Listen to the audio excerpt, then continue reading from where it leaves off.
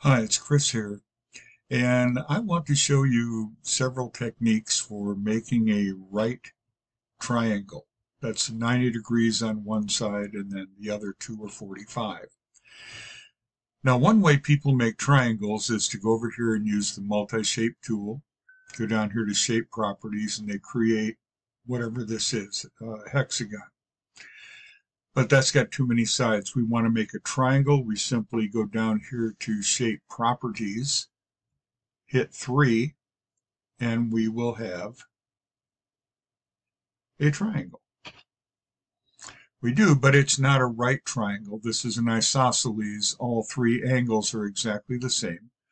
They are 60 degrees. And that's not going to work for what we want.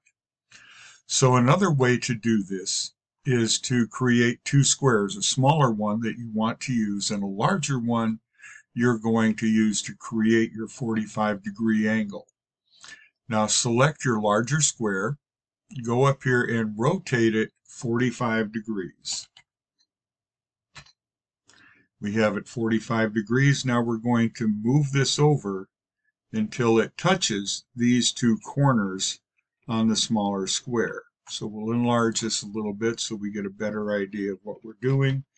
I'm going to arrow this over because it's much easier to do that holding down my shift and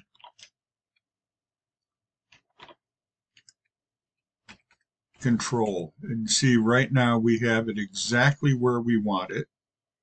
It's touching these two corners. We can expand it bigger. See, it's just exactly where we want it. So now that we have that, we can click both of them. We select both, hit Shift and your left mouse key.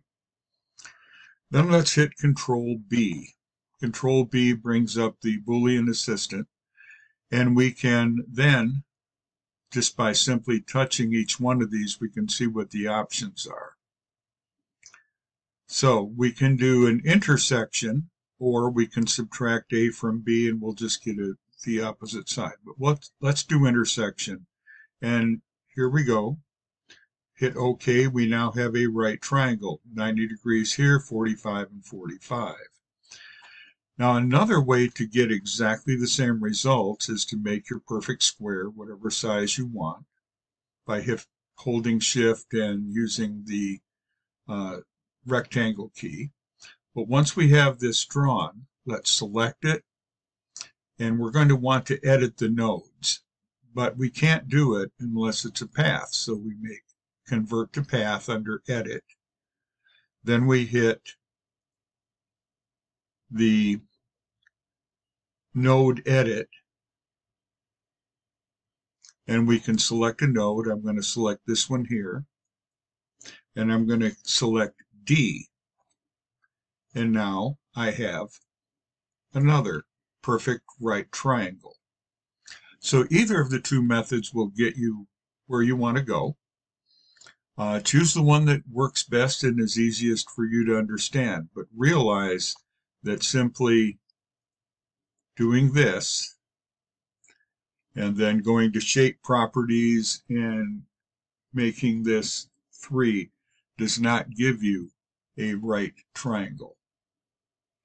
Well, you have a great day, and I really hope this helped you. Bye-bye.